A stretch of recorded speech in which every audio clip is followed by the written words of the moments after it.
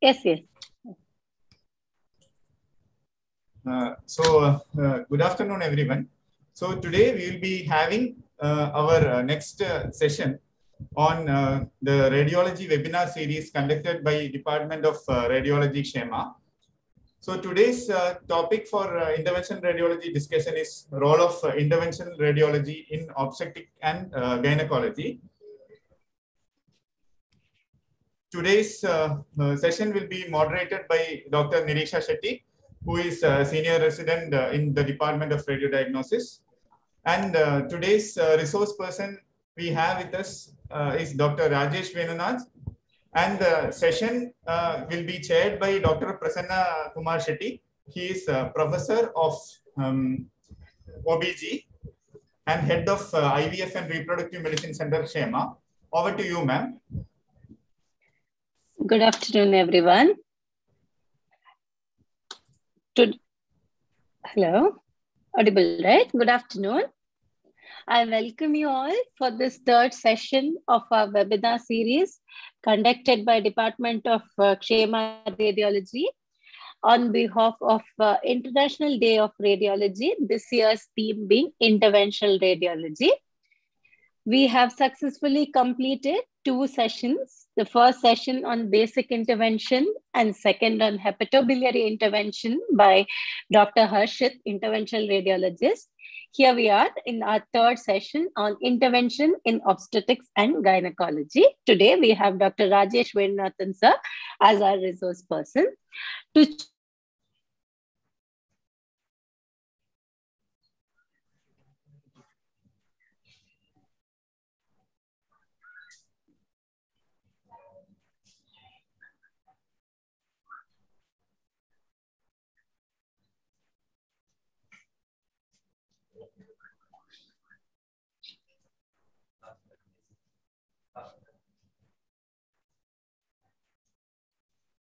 Hello.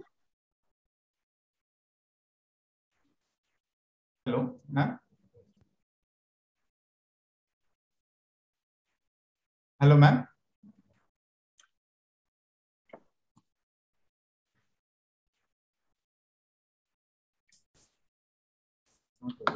You're muted, I think, Nirisha. Ma'am?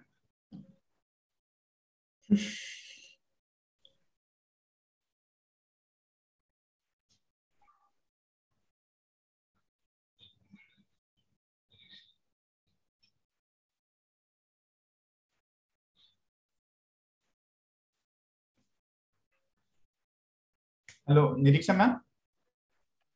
Hello. Yeah, you can. I'm audible now? Yeah, yes, ma'am. Yes, ma'am. Yes. You're... Yeah, am I audible now? Yeah, Nirisha. Yeah. You're audible. Yes. To chair our today's session, we have Dr. Prasanna Kumar Shetty sir, who is a professor in obstetrics and gynecology and head of Shema IVF Fertility and Reproductive Medicine Center in Kesegde. Sir has finished his MBBS from Karnataka Medical College, Hubli from 1992 and finished his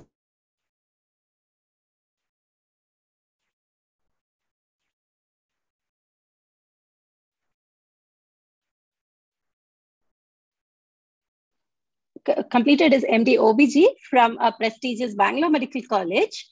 So has finished his advanced IVF training for clinicians at Back Healthcare Bangalore in collaboration with the Merck and Serona, and finished his observership in perinatal medicine from Brooklyn, New York. Sir is presently president of Mangalore Obstetric and Gynecology Society. I welcome you, sir, to chairing today's session. Over to you, Ashwin.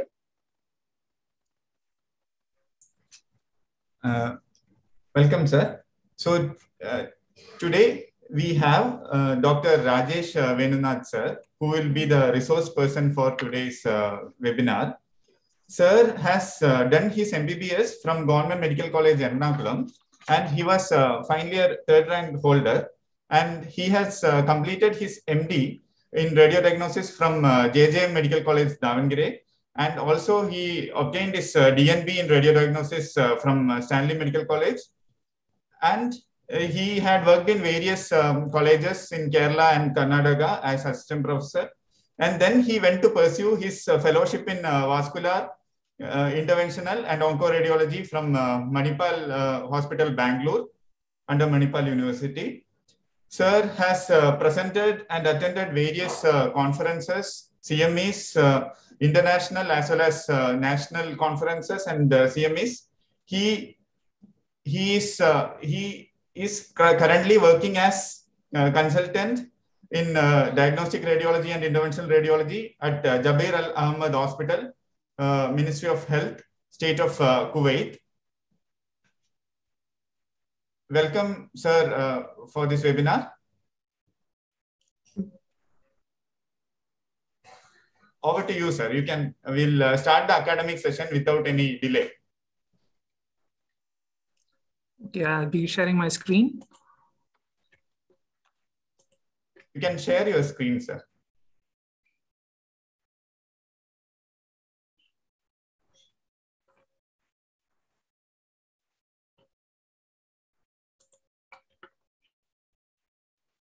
Yeah, yes, sir.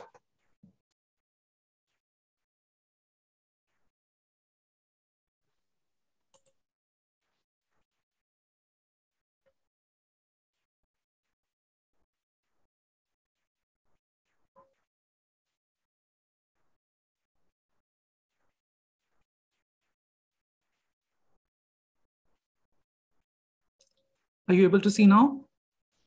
Yes, sir. All good, sir. Okay, thank you. First of all, a warm good evening, good afternoon for everyone from Kuwait. And I'm really sorry because we are having a very bad weather here. It's very cold and there are some difficulties with the internet, but I will try my best to make this session as informative as possible. And I would like to thank the Raghurat sir, the professor and the head of the department for giving me this opportunity to be here. And it's always a warm and nostalgic feeling to be in SHEMA because I had started my early days of my career from SHEMA, and it was the staff have given me ample support and guidance there, especially Vinod Hegde sir, Latika Shetty madam and Sri Krishna sir. So I'm very much obliged. Thank you so much, everyone. So today my topic of discussion will be role of interventional radiology in obstetrics and gynecology. This is a very novel topic because not much awareness has been created in this field. So the main aim of this is to give you an idea about what intervention radiology can offer in terms of obstetrics and gynecology management, whether it be it emergency or non-emergency, or if you have a very difficult case, what all kinds of assistance we can provide. So to understand the role of intervention radiology in obstetrics and gynecology, I begin my talk with a situation, which is a clinical situation. So here's a clinical scenario that you have to ponder. This is a 16-year-old girl diagnosed with myelodysplastic syndrome, and she's admitted currently for bone marrow transplant. So before the bone marrow transplant, she was given an induction dose of chemotherapy for bone marrow ablation. And during the course of the induction chemotherapy, she developed severe menorrhagia. Her hemoglobin dropped from 9 to 6 grams per deciliter, and the platelet count became very low to 12,000. The patient is currently tachycardic and hypotensive and going in for hypovolemic shock. So in this is not a hypothetical situation. This is a real life case. And how do you manage? How do you go about this case? She's 16 years of age. She's definitely in coagulopathy, and she's going in for hypovolemic shock. So what do? There is no scope for medical management here. So is it logical or justified to do hysterectomy in a 16-year-old girl for life-threatening hemorrhage? So this is a clinical situation. Now I'll just begin my talk. We'll come to this at the end of this talk. What is the management for this?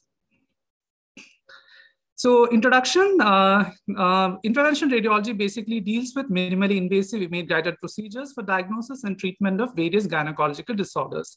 And we have a wide spectrum of application due to latest advances in imaging hardware and software, and better acceptance of treatment options for women who wish to retain their fertility and reproductive functions.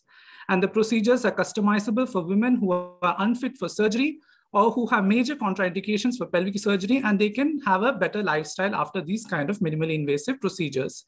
And some of the procedures that we do are they're customized, they're suited for emergency situations. So what are the benefits of the procedures that we do? Most of our procedures are very minimally invasive. It is very, it has a very low level of procedural complications. It is scarless and bloodless. We usually, all our instruments go through a 2 to 3 millimeter scar incision, which heals virtually without a scar. It has very low level of mortality and morbidity. And the patients usually have a minimal hospital stay with reduced intra and post-procedural pain and patient discomfort and fast relief of symptoms. And most of the procedures are done under general local anesthesia. So there is no major anesthesia related complications for any of our procedures. However, having said all this, there are certain drawbacks, especially being in a developing nation. The interventional radiology setup has to be highly specialized and a good infrastructure is needed in the hospital. And the procedures are not cheap. They are relatively expensive because all the hardware have to be imported from abroad. And it requires a skilled and highly trained specialist in interventional radiology to do the procedure. And the procedures may not be suitable for all patients. In patients who have allergy to iodinated contrast reactions, you have to take certain precautions while doing the procedure. And also most of the procedures, they have a risk associated with radiation. So the beginning of the talk, I told you, it's a role of intervention radiology in obstetrics and gynecology. So what is my role here? Because the patients who are pregnant, they should be protected from radiation. They're women, and there are a lot of issues. But still, there is still scope for us to do a lot of procedures which are life-saving in these women. So I'll be discussing the role of intervention radiology under these following applications. So the most common application of intervention radiology in obstetrics and gynecology is in diagnosis of various types of gynecological malignancies. You have a lot of different kind of biopsies that are done, which is transabdominal and transvaginal approach. And you have, we offer post-operative assistance in drainaging and aspiration of tubo-ovarian abscess or collections, be it de novo due to infection or after surgery. We offer life-saving treatment for postpartum hemorrhage. We can do treatment for procedures like procedures in benign pelvic lesions like leiomyoma and adenomyosis, in treatment of pelvic congestion syndrome. And we have a lot of applications in infertility and assisted reproduction also. So I will not be dealing with the first one, that is diagnosis of various gynecological malignancies, as my previous speaker has dealt with this in great length. And today we'll be dealing with like vascular cases, vascular procedures that can be done in obstetrics and gynecology. And I will also not be covering fetal procedures because I don't do that. So here's the role of intervention radiology. We have a role in diagnosis and treatment of gynecological oncology. We have in patients with fibroid, we offer assistance, infertility, and in management of obstetrical hemorrhage. Now, obstetrical hemorrhage is the single most common cause of maternal mortality and morbidity worldwide.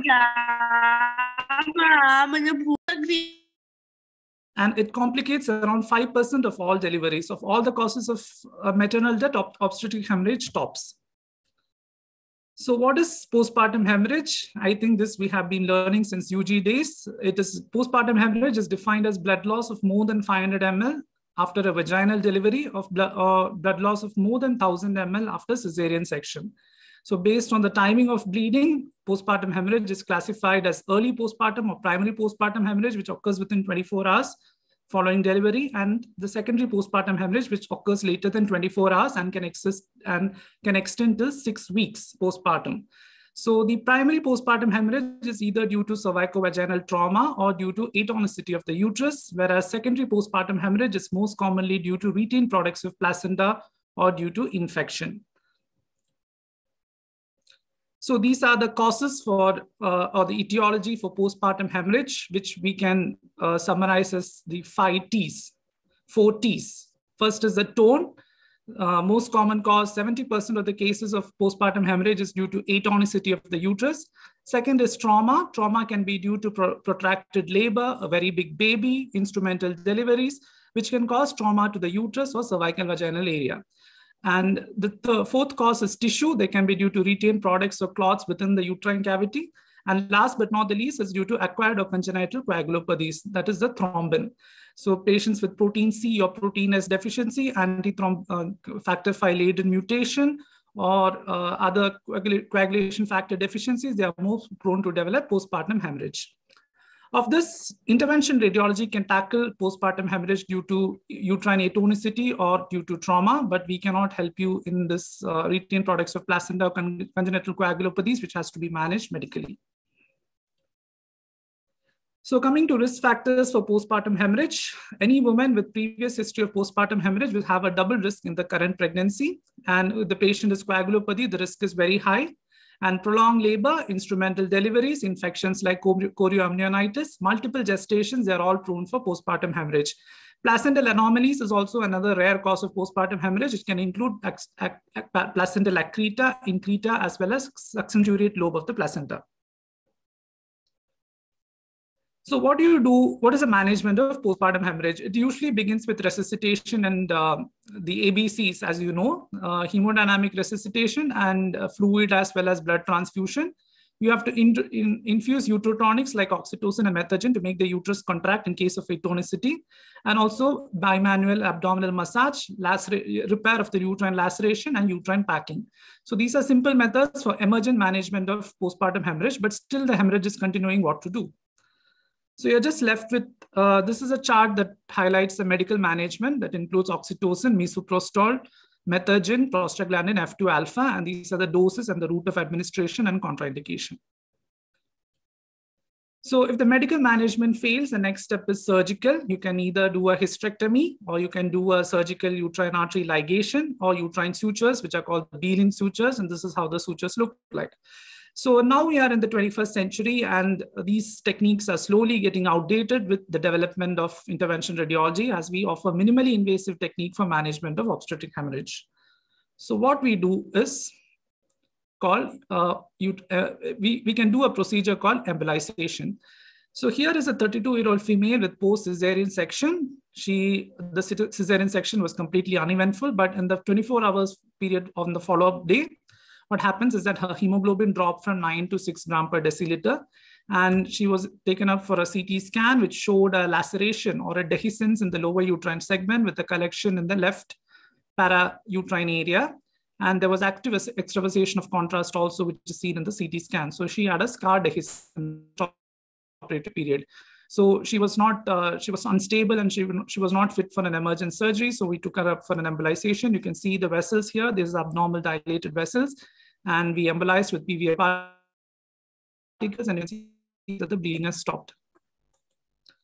So that was about postpartum hemorrhage. Now we deal with the next common disease that we can tackle through interventional radiology, which is leiomyomas. Leiomyomas are nothing but they are benign growth of smooth muscle tissues. They're commonly seen in the uterus, and they're the most common benign tumors of the uterus. The other common sites for leiomyomas are stomach, cervix, urinary bladder, and esophagus. And they're more common in 20 to 30% of women in the reproductive age group between 25 and 45. And the interesting fact is that these are hormone-sensitive tumors. They respond, they increase in size with estrogen and progesterone. And due to this hormone sensitivity, they are very rare in prepubertal girls, and most of the tumors, they involute after menopause. And they increase in size during pregnancy and also in women taking oral contraceptives. So the clinical presentation, most of the women, that is 30% of the women who have fibroids, are completely asymptomatic, irrespective of the size of the fibroids. Major portion, that is 50% of the patients, they present with abnormal vaginal bleeding. Many of them can have mass effects that causes lower abdominal pain, bowel and bladder symptoms. And depending upon the location of the fibroid, if it's a cervical fibroid or a corneal fibroid, they can present with infertility, recurrent abortions, malpresentations. And depending upon if it's a large size fibroid, they can have they can present with palpable mass per abdomen. So these are the risk factors for developing uterine fibroids. You have both environmental as well as genetic factors. Age of the patient, they're more common between 25 and 35 years of age. They're hormone-sensitive tumors. They respond well to estrogen and progesterone. Race and genetics are also important factor. They're more common in African and Asian women and very rare in whites. And lifestyle is also another important factor. Diet and lifestyle, it is more common in women taking a lot of non-veg and fatty food, and it is more common in obese women also for some reason with high BMI. Now, a general overview of the pathophysiology of the development of fibroids. The myometrium is found to have some stem cells which are very totipotent. So what happens is that due to genetic or environmental factors, they can have mutation in call4A5 or call4A6 gene. And the myometrial stem cells, they usually transform into a cell called fibroid progenitor cells. This can be under the influence of hormones like estrogen, progesterone, or beta-catenin. So the myometrial stem cell, they transform into fibroid progenitor cells. The fibroid progenitor cells are slow-growing cells, and they can later differentiate to form a mass of tissue within the myometrium, which is called a preclinical fibroid. The preclinical fibroid can remain dormant over a period of time, but under the certain environmental factors like vitamin D deficiency, high fatty diet, or hormones or environmental toxin, they get stimulated to proliferate. And also there are biological mediators that help these preclinical fibroids to undergo proliferation, the transforming growth factor beta, fibrogenic growth factor, retinoic acid, etc. And once the preclinical fibroid, they started proliferating, you can have the clinical fibroid formation due to proliferation of the fibroblast as well as smooth muscles of the vascular endothelium. So this is an image that we have been seeing time and again from our UG days. So this is the classification of fibroids based on the location. Fibroids can be pedunculated or sessile. They can be completely pedunculated and submucosal and projecting into the endometrial cavity. Majority of the fibroids are intramural, that is, they are located within the myometrium, and a small proportion of them will be subserous, that is, they are located under the serosa.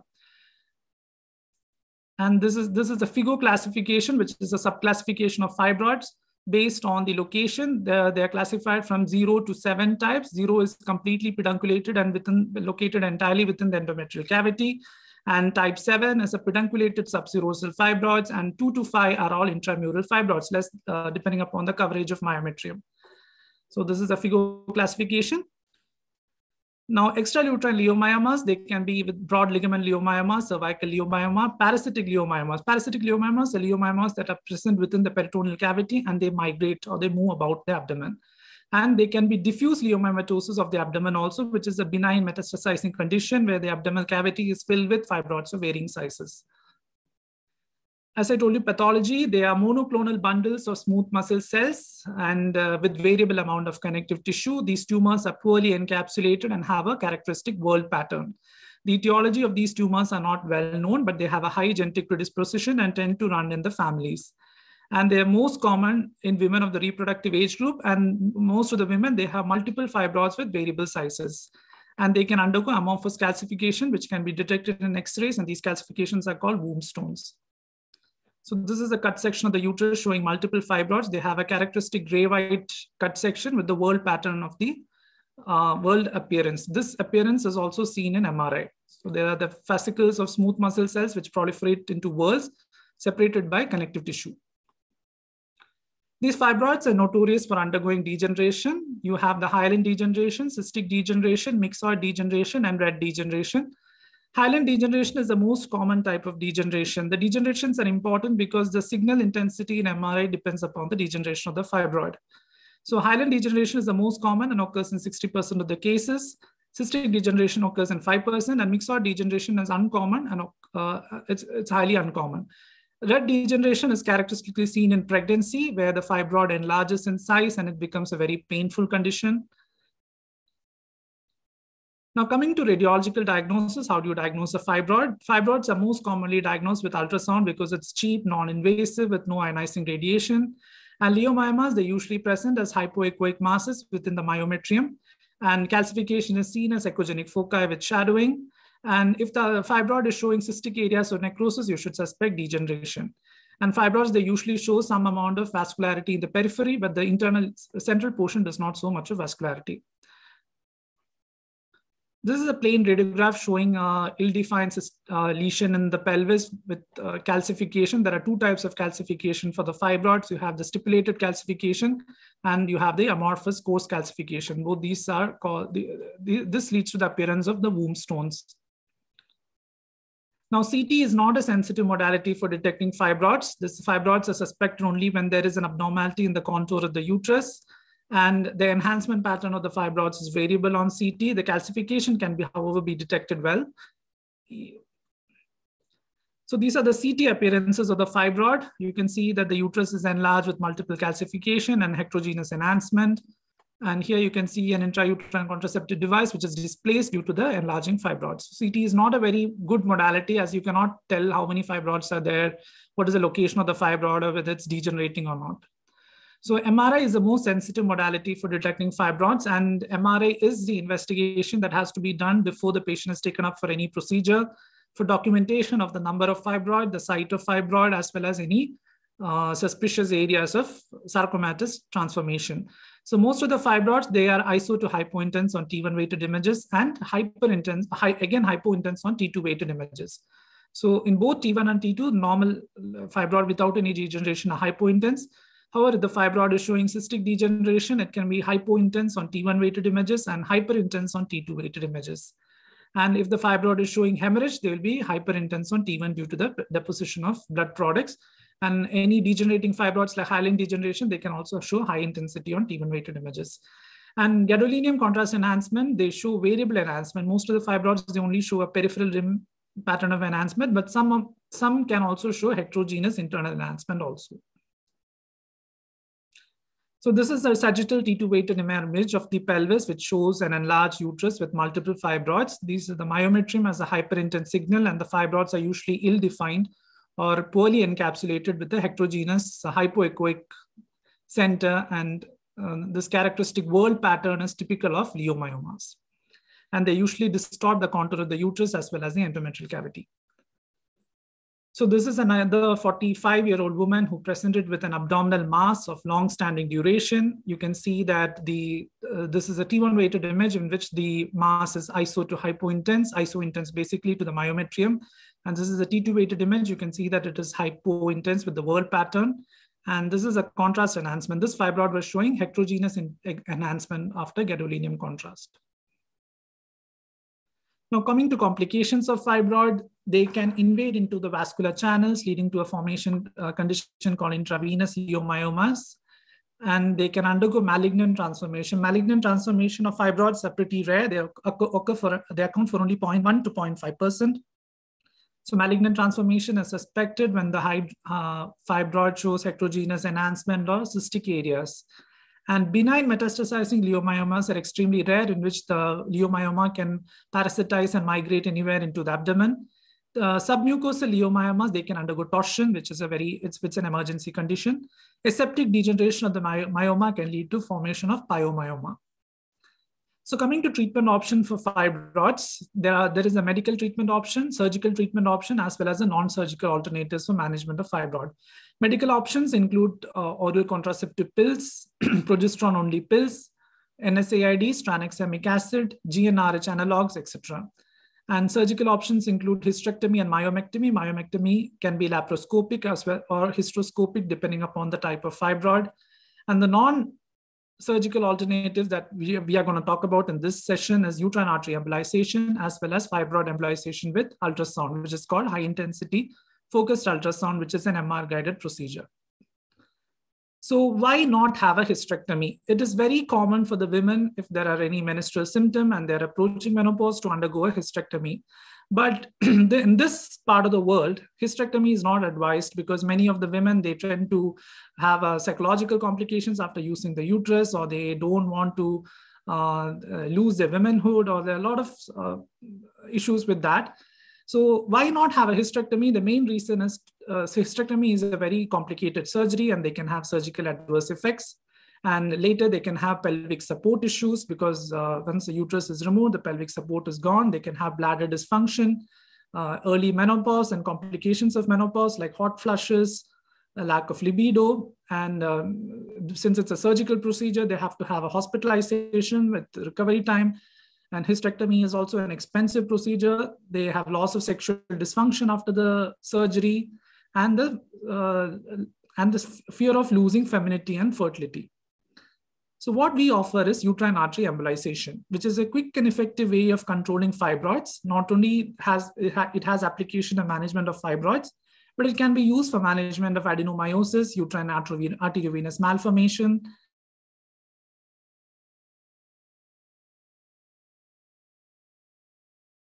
The technique was first reported effectively extensively studied by Ravina et al., who is a Dr. Ravina et al., studied extensively the uterine artery embolization and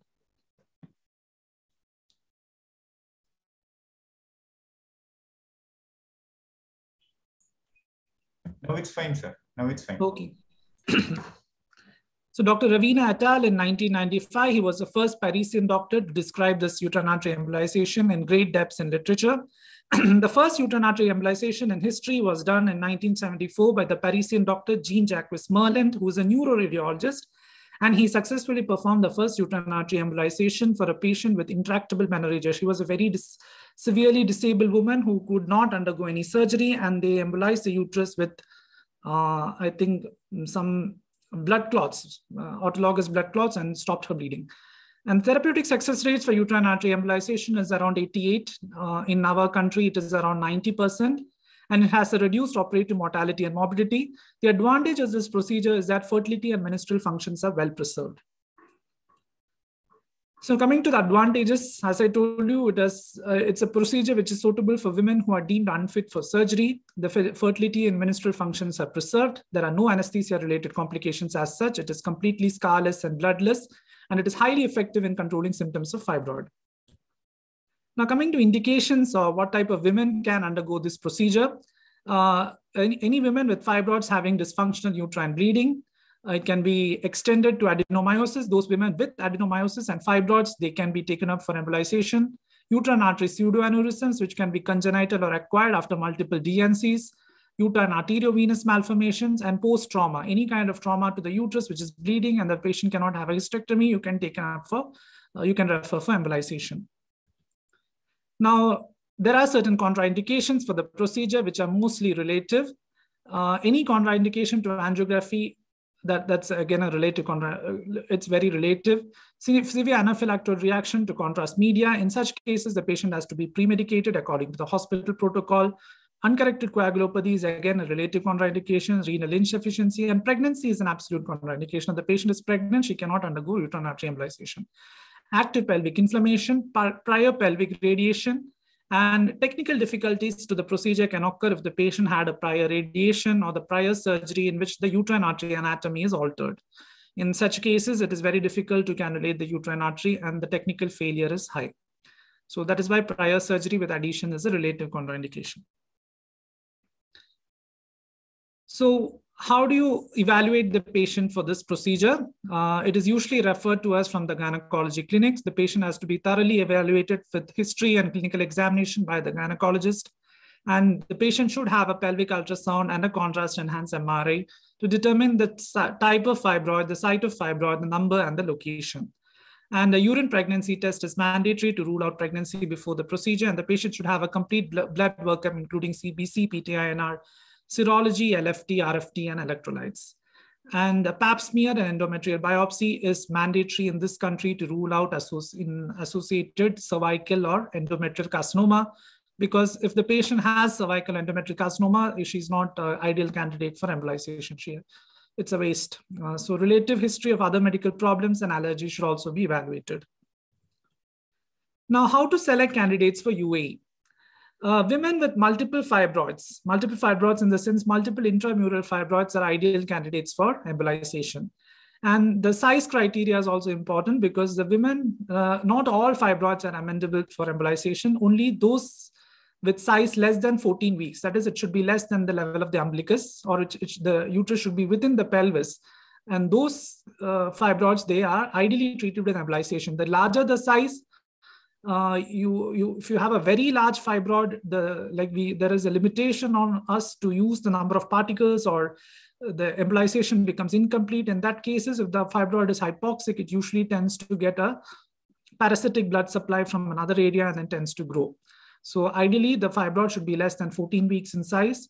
And pedunculated fibroids, be it subserous or submucous, pedunculated fibroids are a contraindication, or it doesn't suit, the embolization doesn't suit these people, because if it's a subserous fibroid, what happens, it can get detached, and the fibroid expulsion is like a very painful condition. It's like an abortion or labor in which the fibroid will be expelled within 1 week of procedure.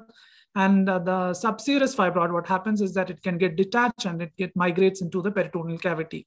So that's why I told you ideal candidates are those with less than 14 weeks, and it should be intramural fibroid.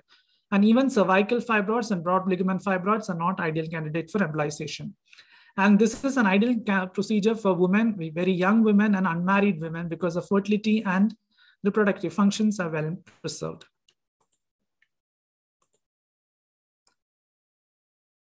So coming to pre-procedural evaluation, the patient should be counseled regarding the post-procedural pain, because embolization causes ischemia to the fibroid, which is very painful. And the pain is very similar to what the women experience during labor or during periods, but only thing it will be protracted for a period of at least 3 to 4 days following the procedure. So most of the women, they tolerate NSAIDs after the procedure, but if the pain is very similar, you have to go for a patient-controlled analgesia with fentanyl, or if it is very severe, the interventional radiologist may choose to perform a hypogastric nerve block. And the patient it's usually like a day procedure in which the patient gets admitted the previous evening. The procedure will be the following morning, and the next day morning, the patient gets discharged. And 6 to 8 hours of fasting is necessary before the procedure. And the bladder must be catheterized before the procedure, because what happens is that you're using contrast. The contrast can get filled in the bladder and obscure the uterus, so the bladder must be catheterized.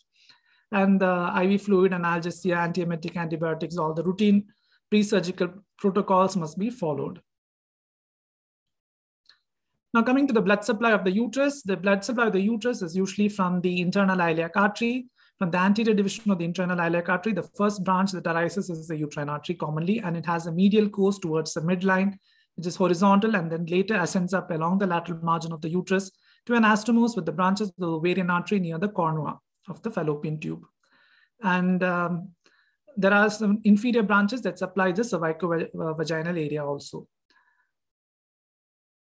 So uterus has 2 uterine arteries, and if there are fibroids, both the uterine arteries must be selectively cannulated and embolized.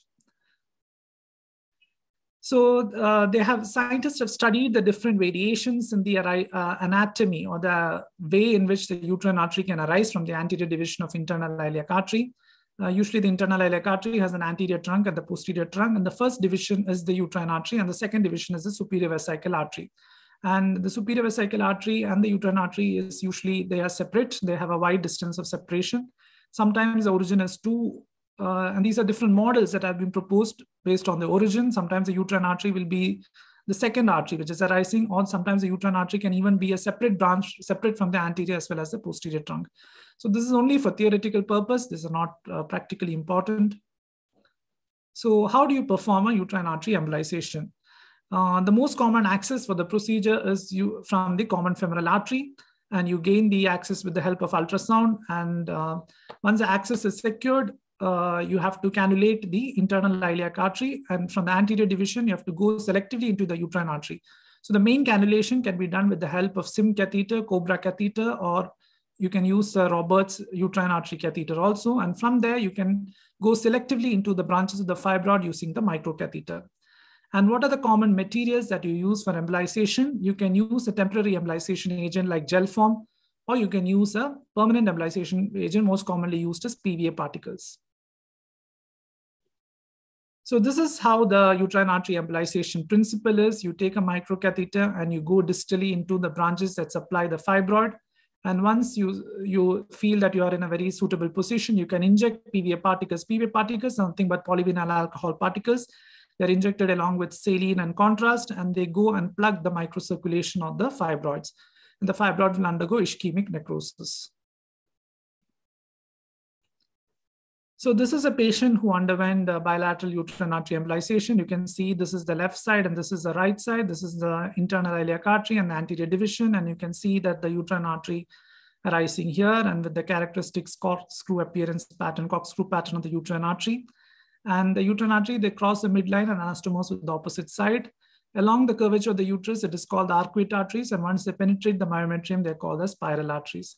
So it is like if it is for a diffuse involvement of the uterus, you need not go selectively distally. You can embolize proximally also. Whereas if it is only a solitary fibroid or it's just a focal pathology, it is advised to go as distal as possible. So this is the pre-embolization image, and this is the post-embolization image in which after the PVA particles are infused, the fibroids are all disappeared. It's not taking up any contrast. And this staining is the characteristic staining that is seen after embolization. That is, the blood and the PVA particles, they block the microcirculation and they show this characteristic staining. So this is the same procedure which is repeated on the right side. And these are the materials that are required for embolization. You need a vascular sheet, which is a 5-friend vascular sheet. You need a hydrophilic wire. You need a suitable catheter. You can use either gel form or PVA particles. So the catheter that we most commonly use for uterine artery embolization can be a Cobra catheter C2, it can be a Sims catheter, or it can be a Roberts uterine catheter also. And the PVA particles, they are polyvinyl alcohol particles, and they are available in various sizes. Depending upon the vascular pattern that you see in angiographic images, there can be 100 to 300 microns, 300 to 500 microns, or 500 to 700 microns. So the more smaller the particles, the more distal can be the embolization, because smaller particles tend to migrate distally and they block the distal vessels. Whereas if you see a lot of tortuous vessels, and it's better to use a higher size particle.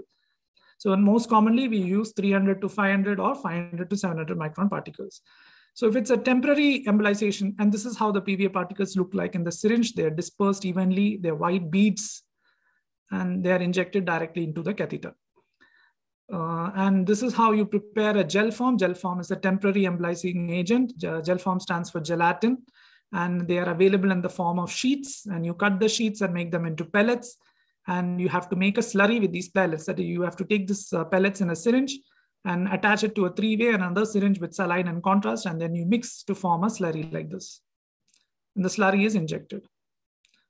And this is a historic Roberts uterine artery catheter. It is a reverse shaped catheter with primary curve and the secondary curve, and it's a 90-degree curve, and not 90, 180-degree curve. And this can be used to cannulate the internal iliac artery with very ease.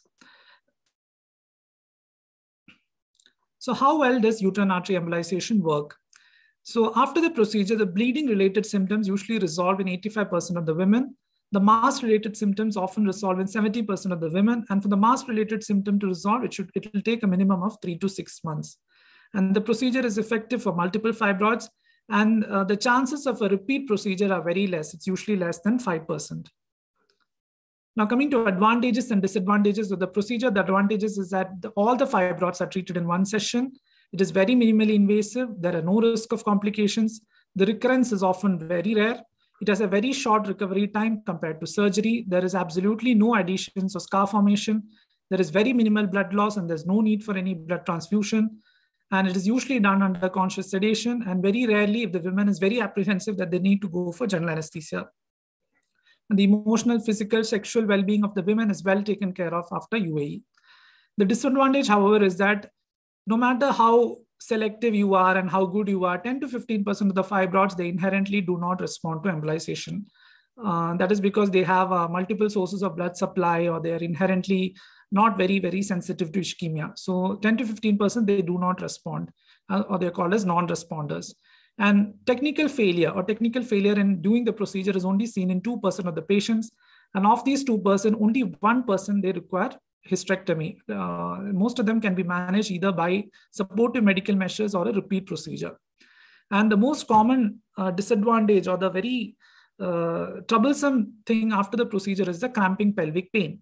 As I told you, if the woman has multiple fibroids, or the fibroids are too large in number, the cramping pain can be very unbearable, and it can last for even 1 to 2 weeks. So the patient should usually be counseled. It's just a worrisome symptom, and it's not an emergency, or it's just something to be worried about, nothing else. There's no complication because of the pain. So there was a study that was done to assess the efficacy of uterine artery embolization. It was found that menorrhagia improves in 90% of the women. And for the menorrhagia to improve, it takes a minimum of 2 cycles. That is, the first cycle immediately following the procedure is usually very heavy. And it will take the next subsequent cycle, the blood loss, the amount as well as the duration of blood loss comes down. And bulk-related symptoms usually improve in 80% of the women, and it takes around 3 to 6 months for the bulk-related symptoms. And this is the target that has to be achieved. That is 50% of the fibroids should reduce 50% of the volume in 1 year. And technical success of UAE, I told you, it is around 89 to 98%. And clinical failure can occur due to collaterals from the ovarian artery. And clinical failure is less than 10. That is usually around 5%. So follow-up care, what do you advise the women after the procedure is that they should visit the clinic 2 to 3 weeks after the procedure to assess the for a clinical assessment, and then she should have an MRI done at 3 months, 6 months, at 1 year. And this has to be a contrast MRI. If the patient is very reluctant for follow-up, an MRI has to be done in 6 months and 1 year to measure the size of the fibroid as well as the fibroid volume. So these are the complications that can occur after the procedure. The most important one is the post-procedural pain. They can be managed with patient-controlled analgesia or a hypogastric nerve block. As in any procedure, there's a small risk of bleeding, infection, contrast allergy, fibroid expulsion, I've already told you. There is a small chance of ovarian failure due to inherent injection of the particles into the ovarian circulation. I told you the uterine artery anastomose with the ovarian artery. So the particles, if they are using a very small particle, sometimes they can go into the ovary and cause ovarian failure, and the patient can have symptoms of menopause. Post-embolization syndrome is an unusual syndrome. It's a flu-like symptom that develops after embolization. The patient can have fever, elevated ESR, leukocytosis, and they can be managed with aspirin or other supportive measures. Non-target embolization is a term in which the PVA particles are injected into areas that are not desirable. So the most common side effect is a blue leg syndrome, in which instead of injecting into the internal iliac, if the particles go into the external iliac artery, they can cause occlusion of the lower limb vein, lower limb vessels, and the patient can present with cyanosis and digital ischemic symptoms. That is called a blue leg syndrome. So access site complications are very rare because nowadays we are doing ultrasound guided puncture. There can be pseudoaneurysm formation, dissection of the vessel, thrombosis, and arteriovenous fistula formation. All these are very rare complications, and anesthesia related complications if the patient chooses to opt for general anesthesia. Now, there are certain studies that compares UAE with hysterectomy and UAE with other modalities like myomectomy. So in this slide, I have outlined the results of UAE versus hysterectomy. The outcome after UAE in terms of symptom control are identical to hysterectomy at both 1 year and 5 year follow-up. The UAE has a shorter hospital stay and recovery rate. The complication rates are, however, very similar to both modalities of treatment. The pre-discharge complications are more common after surgery, and the post-discharge complications are more common after UAE. Reintervention rates were higher in this study for UAE, which was almost 32%, but in our clinical practice, it is less than 10%. And cost-effective analysis shows that UAE to be significantly cheaper. Coming to UAE versus myomectomy, there were only 2 randomized controlled trials comparing myomectomy with other treatment options. In both the studies, they found that symptom control and mass-related symptom control complications rates were both similar for both UAE as well as the myomectomy groups. And the recovery time and hospital stay was significantly shorter for UAE than myomectomy. However, reintervention rates were higher for UAE. Now, coming to the topic fertility after UAE, there is the FEMI trials. There's a very famous FEMI trial that assesses the fertility after UAE, and they found out that patients after UAE with fibroids, they have reduced rates of miscarriages, that the miscarriages dropped from 32% to 17% in 2 years in women with fibroids after UAE. However, there is an increased rate of cesarean section and postpartum hemorrhage after UAE. And there is less rate of malpresentation and small foetid fetus after uterine artery embolization. Now, I'll show you a case here of a 42-year-old female who was diagnosed to have multiple uterine fibroids, but she refused surgery because she wanted to preserve her fertility. And here you can see the right uterine artery, which is tortuous and dilated with multiple corkscrew pattern, and it was successfully embolized with PVA particles. Now, coming to UAE and adenomyosis. Adenomyosis is nothing but the presence of ectopic endometrial glands within the myometrium. There are 2 types of adenomyosis, which can be focal or diffuse, and they're most commonly seen in perimenopausal age group.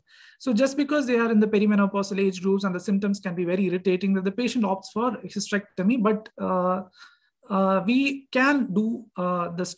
Previously, what was the research finding was that UAE was not very effective for adenomyosis, but now we have improved the technique as well as the embolization material which is used, and now it is showing promising good results in these patients also. And adenomyosis, the patients usually present with menorrhagia, dysmenorrhea, and dyspareunia. The diagnosis can often be made with ultrasound and MRI. An ultrasound will show an enlarged uterus with thickened junctional zone and heterogeneous myometrium with multiple small cysts within the myometrium. So what UAE causes is that it causes cessation to the flow of the adenomatous tissue, which subsequently become ischemic and shrinks in size. And most of the women, they get symptomatic relief and show clinical improvement. And it alleviates the need for hysterectomy in 60% of the cases. So here is a 41-year-old lady with diffuse adenomyomatis of the uterus. You can see the uterus is enlarged with multiple abnormal dilated vessels, and she was successfully treated with embolization in the uterus. You can see that the pre-procedure and post-procedures uterus has shrunken in size. Now, the next indication for fibroid embolization is uterine arteriovenous malformations. These are very rare. However, if it's a tertiary center, these patients usually get referred to you. And uterine arteriovenous malformations are defined as fistulous communication between the artery and the vein without an intervening capillary network. They can be either congenital or acquired. The most common ones are acquired due to previous multiple DNC procedures. Then they can present with pelvic pain and life-threatening uterine bleeding. Now, the diagnosis is often made with ultrasound, contrast CT or MRI. And ultrasound will show that the malformations are usually are subtle areas of inhomogeneities within the myometrium. You can see the serpentinous vascular channels within the myometrium. And when you put color, you can see that they show a lot of color uptake. And on power Doppler, these vessels show high velocity, low resistance flow. And the resistance index of these vessels usually will be less than 0.5. So this is an MR findings of uterine arteriovenous malformation. They're usually located within the myometrium, but they can extend into the parametrium also. And being vascular flow channels, they present as flow voids on spin echo sequences. That is on T1 and T2 weighted images. They can present as serpentinous flow voids. And you can see on contrast enhanced dynamic MR angiography will show the multiple feeding vessels as well as the draining vein. The feeding vessels are usually from the division of the internal iliac artery and very rarely from the external iliac artery. And the draining veins is either into the pelvic vein or into the gonadal vein.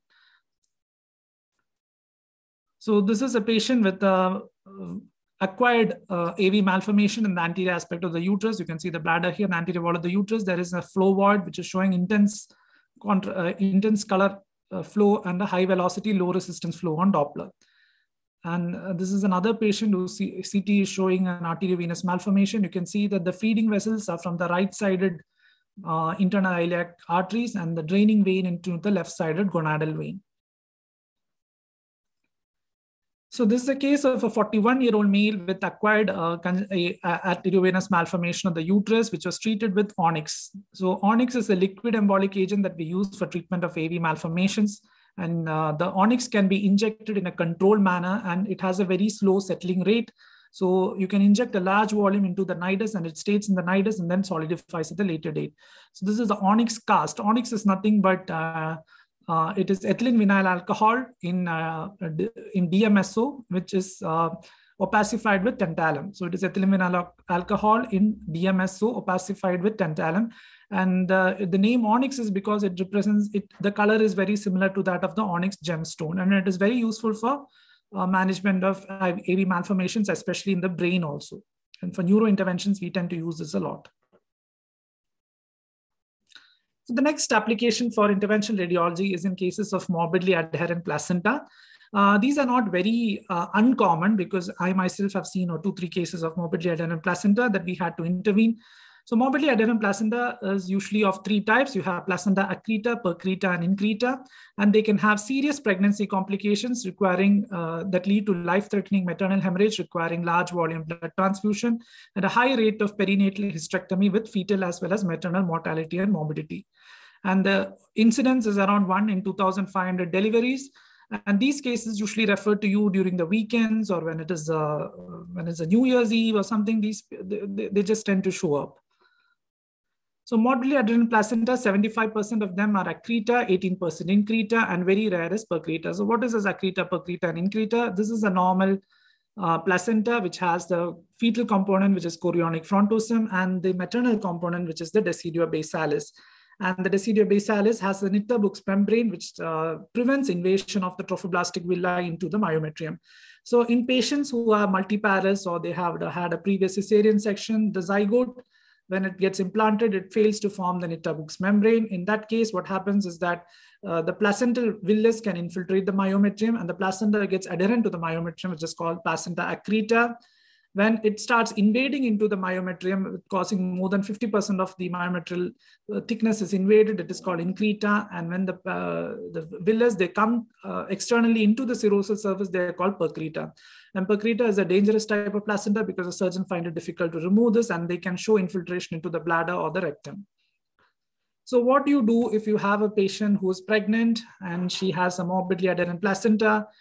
The first step is to diagnose this in the prenatal period. And these are the risk factors that help you to give a clue that this condition do exist. If the women had a previous cesarean section, if she's of advanced maternal age, and they're usually seen in low-lying placenta and multiparous women. So I told you the pathophysiology is because when she had a previous cesarean section of lower segment cesarean section, the subsequent pregnancies, they tend to have a low implantation of the zygote, and the placentas are usually anterior with lack of Nitte membrane, which lead to uncontrolled placental invasion into the myometrium. And what we offer is a prophylactic balloon occlusion of internal iliac artery to prevent maternal hemorrhage during the time of delivery. So what happened, these women who are suspected to have a placental invasion,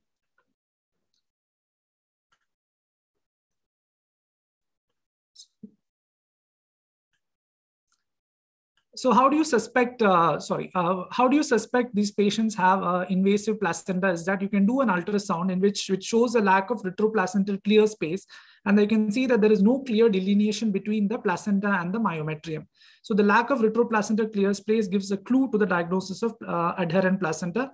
And the investigation of choice is an MRA in which the sagittal T2 weighted images will show you that there is very thin myometrium anterior to the placenta, and you can also see direct invasion of the placenta into the bladder.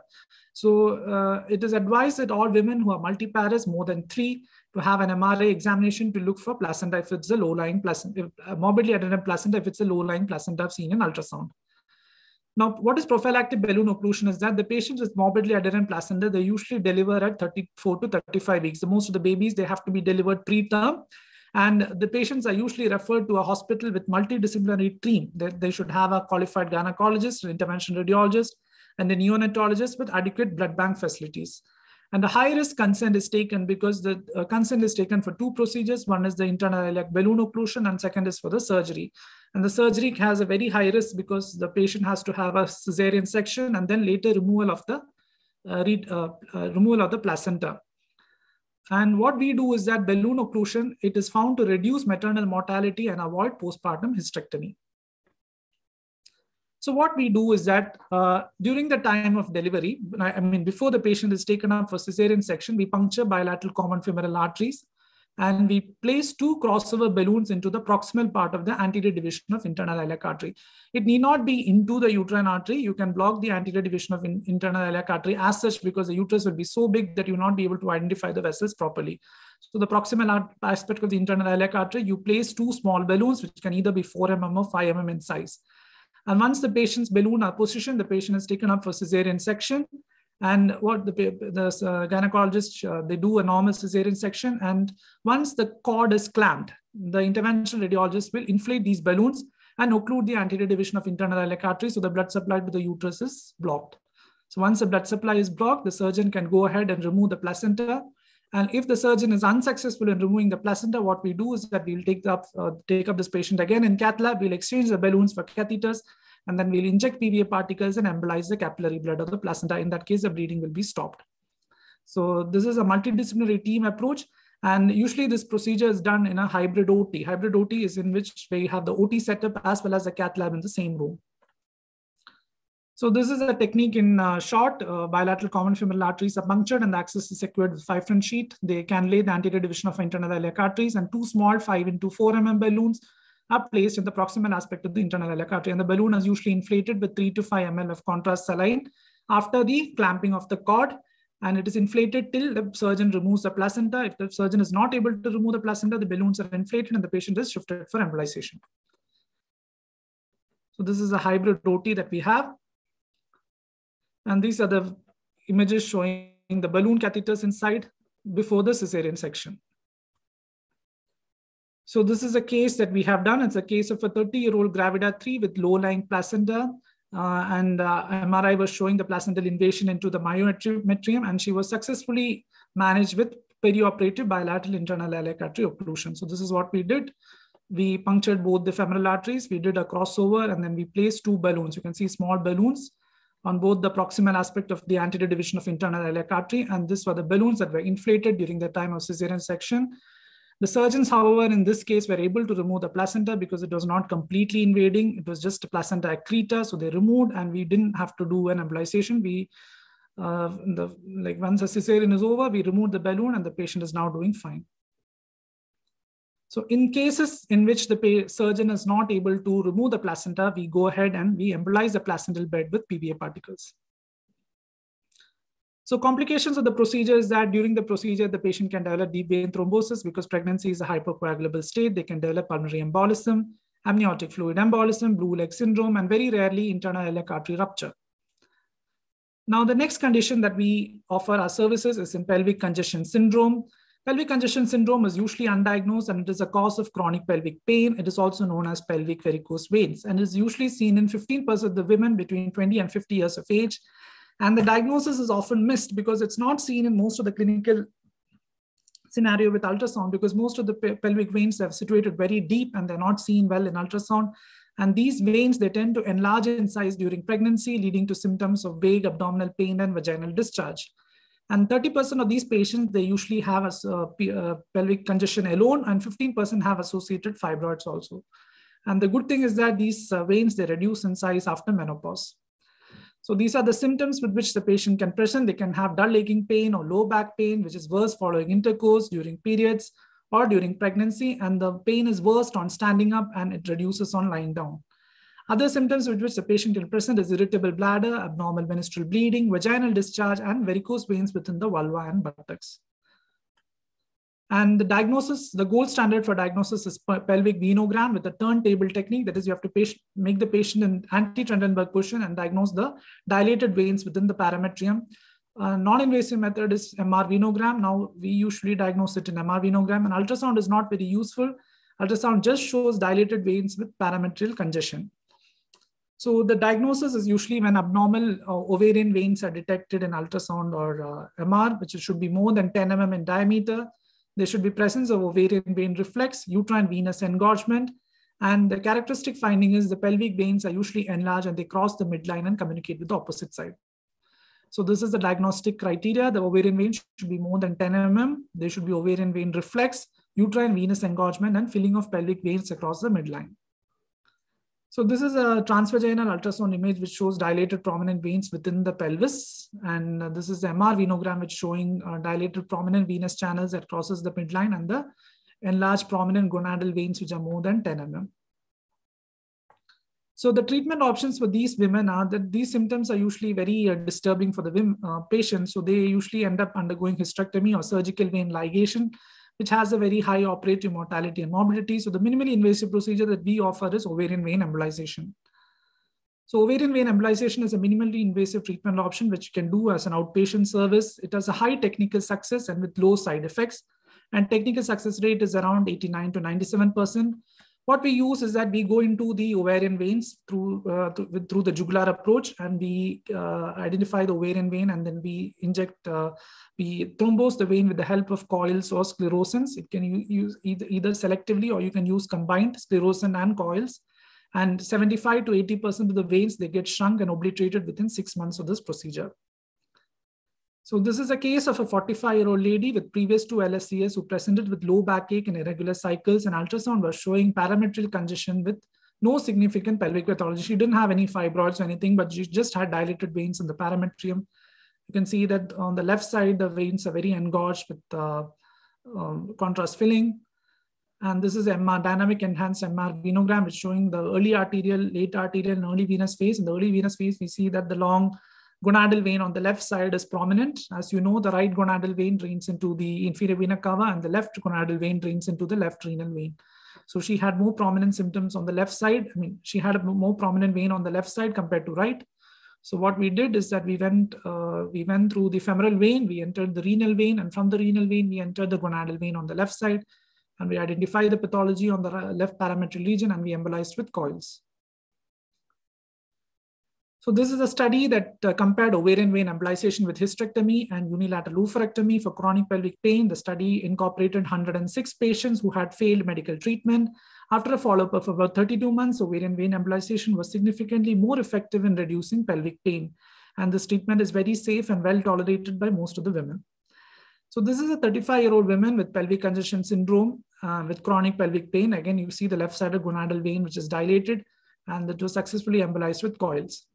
So usually we start coiling from the level of the inguinal ligament, and you have to coil up to the level of the last tributary, or the last tributary. Till that level, you have to coil. If you miss out any tributaries, the symptoms usually recur, and you should not coil at the level of the renal vein because the coil tends to get migrated. Now, the last technique, which is for assisted reproduction, is fallopian tube recanalization. And fallopian tube blocks accounts for 1/3 of the cases of infertility in our country, and usually plugs of amorphous material that blocks the corner of the tubes. And hysterosalpingography and selective wiring of the tube may aid in recanalization and subsequent fertility. And fallopian tube block accounts for 30% of the women with infertility and usually seen between 25 and 35 years of age group. FTR is a non-surgical method of tubal recanalization. It is completely scarless, bloodless, and painless. The procedure just takes about 20 to 30 minutes time, and it's highly cost effective. So these are the parts of the fallopian tube. You have the interstitial, isthmic, ampullary, and infundibular portion. The fallopian tube is usually situated in the upper part of the broad ligament. It is around 10 to 12 centimeters long and around 3 to 5 mm in width. So the cornal block with amorphous plugs are usually the most common cause of infertility, and they can be opened up with the help of a wire. However, if the patient had any previous surgery or ruptured ectopic, or if it's a fimbrial block, we may not be able to help. And what the function of the fallopian tube is to transport the ovum, and it is a site of fertilization. And the causes of fallopian tube block are usually due to pelvic inflammatory disease, tuberculosis, prior endometriosis, prior tubal surgery, or previous ectopic pregnancy. And what are the prerequisites for performing fallopian tube recanalization? It is usually performed on the 8 to 10 day of the cycle, so that you know that the patient will not be pregnant at this time, and also the chances of endometrial blood products to be spilled into the peritoneal cavity is very less. And a uterine pregnancy test is mandatory before the procedure to rule out pregnancy, and the patient should also have a high vaginal swab, which should be negative to rule out infection. And the pre-procedure HSG and pelvic ultrasound is essential. And the procedure can be done under local, under procedural sedation with midazolam or lorazepam. And the consent for cervical dilatation and contrast injection should be obtained. We use a very small sheet to cannulate the cervix, which is a 4 French or 5 French sheet. But some women, they have a very high, very tight cervical stenosis that has to be dilated by the gynecologist with Hagar dilators. If the woman is very anxious, the procedure have to be done under general anesthesia. So the contraindication for procedure is the patient has a distal block. If it's a fallopian, if it's a fimbrial block, we may not be able to open up with the wire. Active pelvic infection is a contraindication. Ectopic pregnancy is another contraindication. And if the patient had a prior tubal surgery, tubectomy, or ruptured ectopic, then the anatomy of the tubes is not normal. In that cases, we may create a false tract and we may not be successful in doing the recanalization. So these are the materials that we do for use of fallopian tube recanalization. We use a 5 French or 4 French vascular sheet. We have a plastic catheter. This is a custom-made plastic catheter for cannulating the fallopian tube. We use a 018 or 035 hydrophilic guide wire. We use non-ionic contrast. And the routine gynec instruments like ascospeciculum, Hagar dilators, and valsalum. So technique, the patient is placed in the dorsal position or lithotomy position, and she's sedated with the help of buscopan or lorazepam. And buscopan is given to prevent inherent uterine contraction. So the most common false negative cause for bilateral tubal block is tubal spasm.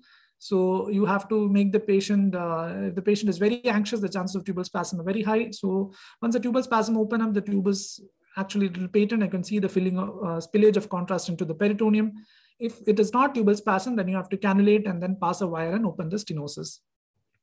So I told you if there's a very tight cervical stenosis and you're not able to pass the 4 French sheet, you need to dilate the cervix with the help of Hagar dilators. So you perform an initial hysterosalpingography to identify the location of the tubal ostium and whether the tubes are actually patent or not. A catheter is placed transcervically into the tubal ostium. Contrast material is injected into the tubes to assess the patency and to assess for the spillage of contrast into the peritoneum. So once the tubal block is confirmed, you pass a wire and then you try to open it, and then you flush with saline to completely flush these debris from the tube. So this is how we do it. I cannulated the cervix and I passed a catheter into the cornua, and then you have passed a guide wire across the length of the fallopian tube, and we have opened the tube, which is on the left side. So the results are very promising. The pregnancy rates after the procedure is very high, around 30% average. Spontaneous conception has occurred in 22% of the women following FTR. The ovarian radiation low dose after this procedure is very minimal because the time taken for this is just 20 minutes. So it's just less than 1 rad. Procedure is successful for proximal tubal occlusion. As I told you, for distal tubal occlusion, it is not, the success rates are very less. The complications can occur after this procedure is flaring up of the pelvic inflammations. You can have bleeding after the procedure, contrast reactions, pelvic cramps, and tubal perforation is very less, which is less than 1%. Tubal perforation is more common if she had any prior tubal surgery. So this is a 34-year-old woman with secondary infertility with no tubal surgery. Hysterosalpingogram was done, which showed a left-sided tubal block, and she had no active pelvic infection. So you can see the right tube is patent with the spillage of contrast, and the left tube is blocked. And after the FTR, you can see that the left tube has nicely opened up with good spillage of contrast into the peritoneal cavity. So coming to the last part of the topic, which is high-intensity focused ultrasound. This is a non-invasive therapy that uses focused ultrasound waves to ablate the fibroids. The property of ultrasound is that if you concentrate high-energy ultrasound to a particular area for a long period of time, it can lead to generation of heat, and heat can cause coagulation, necrosis of tissues. So high-intensity focused ultrasound focuses the tissues, generate heat energy that causes coagulation, necrosis, and heat shock in tissues. And ultrasound can raise the temperature of tissues by 70 to 80 degrees. And the temperature is proportionate to the time, which is the pulse duration as well as the pulse repetition rate. And multiple sonications are required to ablate a large area of the fibroid. So this is a novel method of treating fibroids. However, this is not available in all centers and it is really expensive. The equipment is usually MR compatible and the procedure is done on MR guidance. So this is how you select the patient for HIFU or high intensity focused ultrasound. Inclusion criteria is women with known symptomatic uterine fibroids. The age of the patient should be 18 to 59 years. She should have a BMI of less than 35 because obese women, what happens is that the fibroids are very deep and the ultrasound is not able to focus properly. And it is not suitable for young women. The women has to be in the perimenopausal age group. And the symptom severity score should be more than 30. And the pap smear should be negative. And it should have a dominant myoma on the anterior wall. If it's a posterior myoma, you cannot be able to focus the ultrasound beam properly. So anterior myomas are commonly treated by this method. Exclusion criteria is associated pregnancy or the patient desires to become pregnant, then this treatment modality is contraindicated. Any serious systemic illness, prior pelvic radiation or scarring in which the uterine anatomy is disturbed, and general contraindications to MRI, like if the patient is having pacemaker, any incompatible stents or cardiac devices, cochlear implants, insulin pumps, or if generally the patient is claustrophobic and cannot lie in the MR machine for the long period of time. Calcified uterus are a calcified uterine fibroids are a contraindication because the temperature cannot be controlled. It can lead to a lot of unnecessary burns. And intra-abdominal surgical clips are a contraindication because the clips can also take up ultrasound energy and get heated. So there is not much of a patient choice here. If the patient is having an anterior wall fibroid and if the patient is very thin, then only you can go for this procedure. And it is usually done under sedation. And this takes a very long time. It usually takes about 1 to 2 hours. And the patient should be completely immobile. The patient should not move when she's placed in the MR machine and the bladder must be empty. So high intensity focused ultrasound is usually done MR guided, but it can also be done for ultrasound guided. Ultrasound guided in the sense it is transvaginal ultrasound. So this is a basic principle. You have the patient is, you have a coupling gel with a high intensity ultrasound transducer, which is placed on the patient's abdomen, and ultrasound beams are transmitted into the patient's abdomen into the focal part of the tumor. And it is depending upon the pulse duration and the pulse repetition, the tumor usually have a high, the temperature inside the tumor increases and it causes coagulative necrosis of the tissue. So the ultrasound beam, they passes through the coupling medium, the skin, subcutaneous fat, muscle, and then enter the tumor. So this is how the procedure is done. The patient is placed in the prone position in the MR scanner, and the ultrasound transducer is placed on the MR table with the coupling gel, and the patient is positioned over the transducer. The pelvic area is concentrated, and the pelvic coil is placed on the patient. And the patient should be completely still because the ultrasound beams are focused onto the particular area of the fibroid which you see in the MR scanner. But the procedure takes a very long period of time. It usually takes about 1 to 2 hours, and multiple sittings are usually required to treat all the fibroids. And the procedure is relatively expensive also. So these are the advantages of HIFU. It is very minimally invasive. As I told you, all procedures, scarless, bloodless, painless, less hospital stay, and it does not use any ionizing radiation. However, the disadvantage is that it is a high cost, and the patient has to be counseled that she has to be lying still in the MR machine for a long period of time. Multiple sessions are required. They can be non-target sonication and incomplete destruction, because if it's a very irregularly shaped fibroid and you're just treating one part of the lesion properly, the whole tumor will not get ablated. And not all fibroids can be treated with HIFU. It has to be an anterior wall fibroid. And if the fibroid is in some weird location that you cannot access, then this procedure is not very effective. So this is a patient who had a large anterior wall fibroid. This is an ideal candidate, a large anterior wall fibroid, which is very close to the anterior abdominal wall. She underwent HIFU, and then in follow-up, you can see that the fibroid is not enhancing. It has completely degenerated and become cystic. So this is what you expect after any kind of embolization or interventional radiology procedures. You should see that the fibroid should shrink in size to less than 50% of the pre-procedure volume, and it should be completely cystic with no enhancement. So this is another patient who underwent the ultrasound-guided HIFU. You can see there is a large cervical fibroid, and after HIFU, you can see that the cervical fibroid is reduced in size. So complications of HIFU are very less.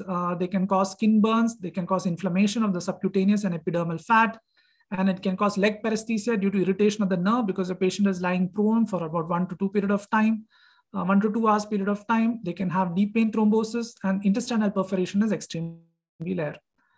So coming to the clinical scenario that we first discussed at the beginning of the topic, that is a 16-year-old girl diagnosed with myelodysplastic syndrome, admitted for bone marrow transplant, and she developed menorrhagia, which was severe during the induction course of chemotherapy. Now the patient is going for hypovolemic shock. Now I hope you all understood the importance of interventional radiology. This patient was successfully managed with uterine artery embolization. So being the pediatric age group, we have done cases, similar cases for patients with idiopathic thrombocytopenic purpura. And we had one patient with dengue hemorrhagic shock syndrome with menorrhagia, which was very severe. And the patient successfully underwent control of bleeding with uterine artery embolization. So I will show you a few quick cases, interesting cases that we have done. The first is a 34-year-old unmarried female who's a known case of SLE. And she's been on treatment for corticosteroids for a long period of time. And whenever she has low platelets, she develops severe menorrhagia, and ultrasound and MRI was done, which shows multiple small intramural fibroids. And because the patient was on corticosteroids for a long period of time, following a severe trivial trauma, she had a hip fracture and she underwent a hip surgery long back. And due to that, she was refusing another surgery for this uterus. So this is her MR image, which showed a small anterior wall fibroid. And she underwent a successful uterine fibroid embolization. You can see this is the right side, the pre-embolization, post-embolization, and this is the left side. You can see the uterus vessels, and post-embolization, all the vessels are blocked. Now, this is another interesting case. She's a 26-year-old migrant worker, and she was speaking a foreign language that we didn't understand at all. And she had come all the way from this faraway place for severe intermittent bleeding. And she says that she had, we don't know how many children she had. She says that she had a history of multiple D&Cs. And just prior to coming here, she had some kind of surgery. We don't know whether it's a cesarean or what. We were not able to communicate properly with the patient. And she was taken up for a CT scan, which showed a very large mass in the pelvis, with an abnormal thick enhancement. We didn't know what it was. And it was showing active contrast extravasation also. So she was taken up for emergency angiography. Angiography showed that there's abnormal vessels, and we identified these as placental vessels. So she had a cesarean, and the placental tissue was left inside, and the surgeons didn't know what it was. So we successfully embolized this patient with PVA particles, and the bleeding stopped. Next is a 21-year-old unmarried female who sustained RTA. This is another case that we have done. She's a 21-year-old. She was pylon riding with someone, and she met with a very high velocity road traffic accident. She had multiple fractures of the pelvic bones, and she had uterine laceration with bleeding from the anterior division of internal iliac artery. So in CT, she had this implants that were external fixators of the pelvis, which were placed, and you can see the bleeding from the anterior division of internal iliac artery. There was contrast extravasation. She was in hypovolemic shock. She had a cardiac arrest, and then she was resuscitated in the ER and then shifted to the cath lab. And we saw this contrast extravasation from the anterior division. You can see the vessels are very pencil thin here because of the hypovolemic and sympathetic stimulation. And we successfully embolized this vessel with the help of coils. There's another 32-year-old female with diabetes mellitus and macrosomia status post-cesarean. She developed a drop in hemoglobin with hypotension. So she had a very difficult labor and she had a very big baby. And the last moment they took up for cesarean section. She was completely fine after the cesarean, but in the post-operative period, within 24 hours, she developed severe lower abdominal distension along with drop in hemoglobin. So she underwent a CT scan, which showed a collection in the rectus sheath, which is called a rectus sheath hematoma. And there was active extravasation from the right inferior epigastric artery. So what we did is we selectively cannulated the right inferior epigastric artery. We found the bleeding vessel and we coiled and we saved the life. So this is the last word coming to the end of this whole session that I have to give, is that interventional radiology can offer several minimally invasive procedures to improve the life of the women. Some of these can be life-saving, and these procedures are used to treat excessive menstrual bleeding, chronic pelvic pain, and also in treatment of infertility, fibroids, etc. So the most important thing is awareness is crucial, and there should be a good relationship between the gynec and the radiology department, and a close relationship between our departments can benefit your patients. And thank you so much.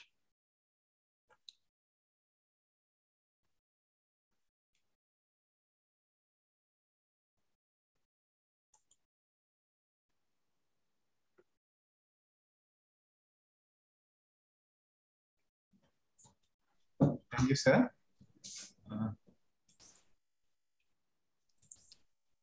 Nirisha, ma'am? Yes, yes. Can you hear me? Yes, thank you, sir, for that elaborated and very helpful talk. This particular topic is very less touched upon and very less is known to us, especially radiologists. Thank you, Rajesh, sir, very much for that wonderful talk. It is really beneficial for us, and the specifics that we were not aware of, and even the postgraduates are going to get benefited by it. Thanks a lot again, sir. I thank Dr. Prasanna Kumar, sir, for chairing our session today, despite of his busy schedule, taking his time off and being here for this talk. And I thank our HOD, Dr. Raguraj, sir, and the entire Department of Kshema, all the PGs and staff who has helped in this session to take place. Our Dean and Nitte University staff for giving us this opportunity to conduct these webinar series, which are really helpful for the in the academic perspective of the postgraduates and also for all the staff. It's been very helpful. I thank our IT department and for the links of this YouTube and this Zoom meeting link. And I also thank all these delegates who have attended the session and been benefited by it. I thank everyone for your time. Have a nice weekend. Thank you. Bye-bye. Thank you. Thank you for giving the opportunity to chair the session. And I must congratulate the entire radiology department headed by Dr. Raguraj for this wonderful program. And thank you, Dr. Rajesh Venunath, for taking us through the entire spectrum of this cutting-edge interventional radiology procedures. And I'm sure all of us, I at least learned a couple of new things about IR. So I hope all our junior and senior colleagues have learned something today. Thank you, Nirisha, and thank you, Dr. Thank you, sir. Prasanna sir, if you have any questions, can just pass it across to the speaker. Yeah, sure. I just had I actually learned a new thing, because most of the times in adherent placenta, usually the interventional radiologists are called when the patient is really sick or not very stable. But I feel in every case, this is just an observation. I totally agree with Dr. Rajesh that we should actively look for this condition, meaning those who have previous scarred uterus or multipara, and then do MRI. And with the high index of suspicion, I think we should keep the interventional radiology team ready so that unnecessary hysterectomies are avoided and the patient's life can be saved. And I'm sure in future, with the economies of scale, with more facilities coming up, providing intervention radiologists and more trained personnel, I think the cost also may come down and many lives can be saved due to obstetrical hemorrhage. Thank you very much, Dr. Rajesh, and thank you, Dr. Raguraj. Thank you, sir. Thank you, sir. Thank you all. It was a wonderful session. So let us wind up the session. Ma'am, shall we wind up the session? Yes, sure. Thank you, Rajesh, sir, once again. Thank you so much. Thank you, everyone. Good night. Thank you, sir. Thank you. Thank you. Have a nice weekend.